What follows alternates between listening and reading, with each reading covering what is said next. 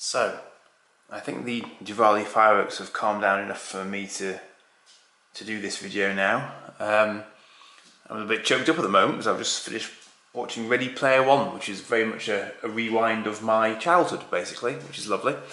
Good old Steven Spielberg, well played, sir.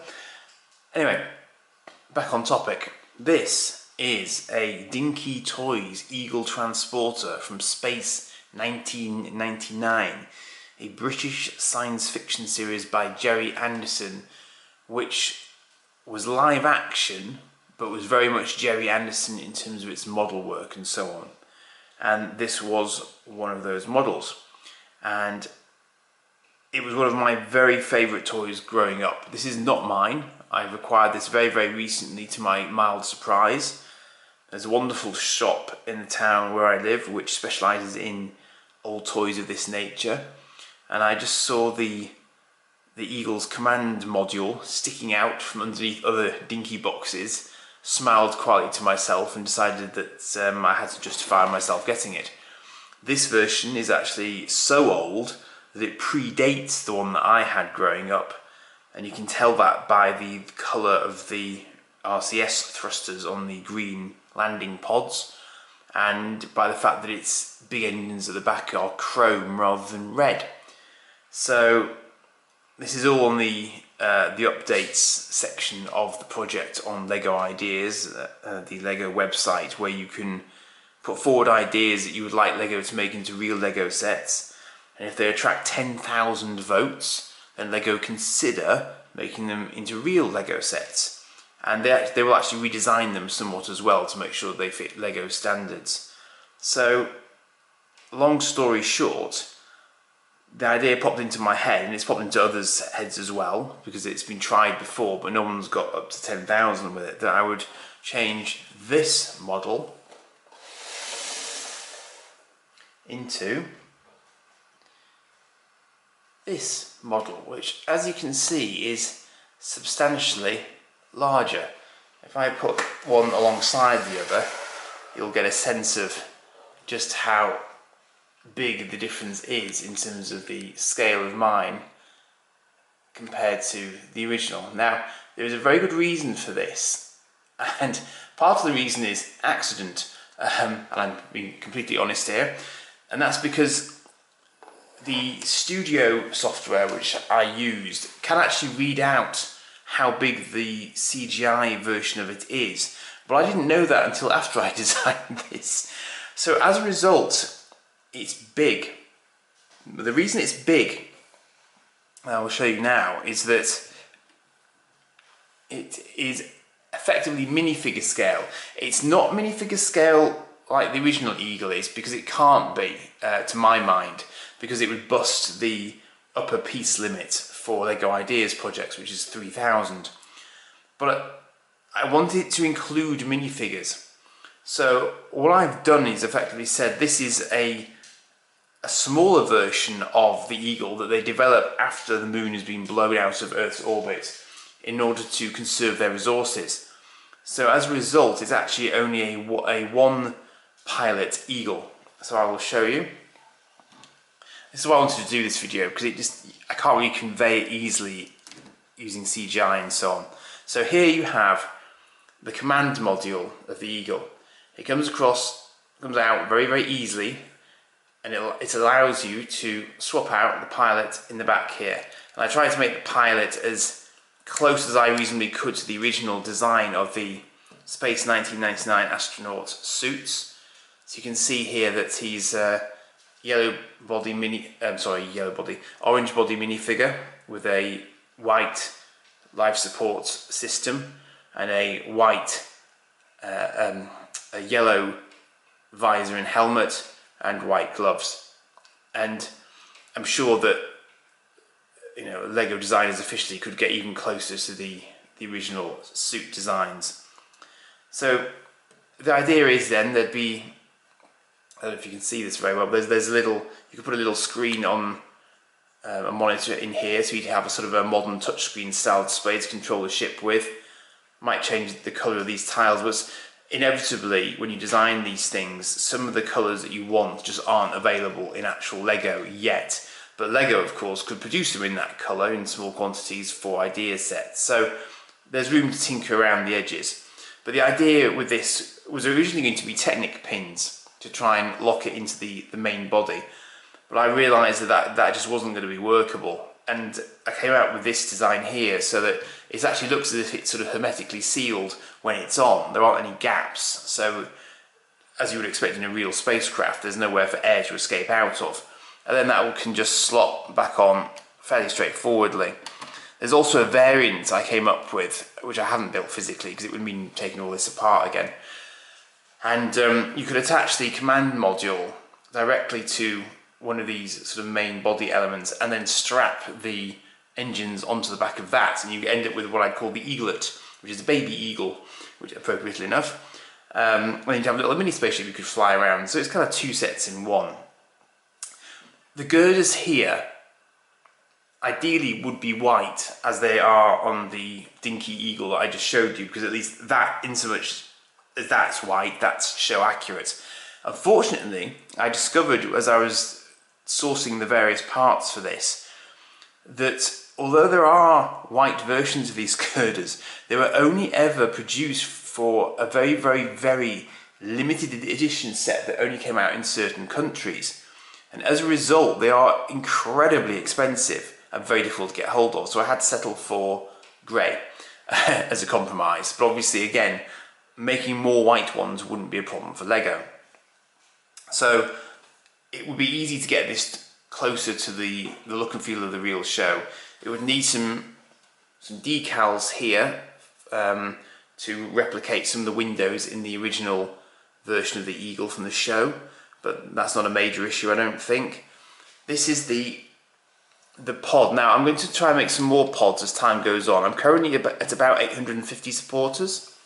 So you can see the idea is that these pods are interchangeable, and depending on the mission that the Eagle was going on, they would put an appropriate pod in place for it. So the entire Eagle, and as you can see, I think it's about the limits of what the Lego will take in terms of the weight that's at the front and the weight that's at the back and what these plates can hold, but it does hold together to my relief.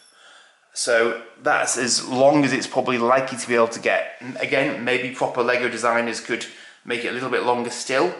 That's possible. So this is the standard sort of passenger pod that the Eagles came with.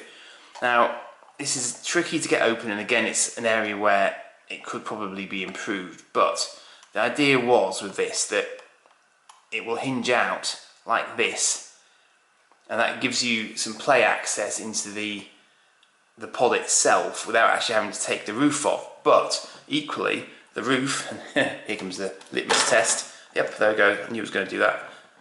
In theory, the roof comes off as a fairly single segment, which of course it hasn't done because I'm videoing it, so it wouldn't, would it? But anyway, again, proper Lego engineers can come in and fix that for us, I'm sure. And so the idea is that you would then end up with that roof section removed and easy access into the entirety of the pod, where you find another Moonbase Alpha astronaut, an Alphen, computer terminal sort of here on the side. He's sat in a little seat, and you also get this moon buggy built into it as well. And the moon buggy would just would actually use this to slot onto it to stop it rolling around quite so much when it's being flown around the place. And again, there's some more computer terminals here just for decoration. You could change it, you could leave the buggy out altogether and just add more seats in, so you could carry more minifigures in there. As I say, if it becomes more popular, then I will try and do some variants on this basic pod so people can have a look at that and hopefully increase, you know, the interest in it again. Alternatively, you could just put more seats in, or you could do whatever you wanted. I mean, it's a big space to put something into there, so it gives a lot of scope for people to do their own designs with it. Underneath you can see it's got thrusters as the show had for it, so it could sort of land independently if in an emergency, if you want to sort of detach it and let it roll, so to speak. And that's perfectly possible. There are also thrusters on the underside of the Eagle there as well. Originally I was going to put those in chrome, but it turned out that those were very, very expensive parts to get as well, and all very difficult to get, so I didn't bother with that. But there is, again, there's the potential that Lego could increase the shininess factor and get it nearer to that dinky model, which I think might be quite nice. Depends on what people would like, I suppose. Depends what LEGO feels is best to try and keep the costs down.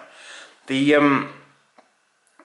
in terms of sort of the challenges, I've done various iterations of this, as you might imagine, and there's a little bit of detail here just on the legs, just to add in a little bit of detail that's there on the original Eagle, so they're not just sort of straight down struts. They've got a little bit of added detail to them. The RCS thrusters here are really quite tricky to reproduce because I wanted to use the sort of traditional 3 thruster assembly that's been around in LEGO for donkey's years, but I needed 4 thrusters, so 3 won't cut it, unfortunately. So I had to sort of compromise with that a little bit. And again, it's maybe something that LEGO could think of some other way of doing, I don't know, but I'm quite happy with the way it's turned out overall. The proportions are a little bit off in terms of the original Eagles, but I'm happy with that in the sense that this isn't supposed to be an original Eagle. This is a variant. It's supposed to be smaller, so it's a little bit sort of dumpier, I suppose, a little bit squatter than a full-on Eagle would be. But I think anyone seeing this will recognise it as an Eagle from Space 1999, and that's what I was going for, because it was very much a show of my childhood, and the early stories in Season 1 in particular were very hard science fiction.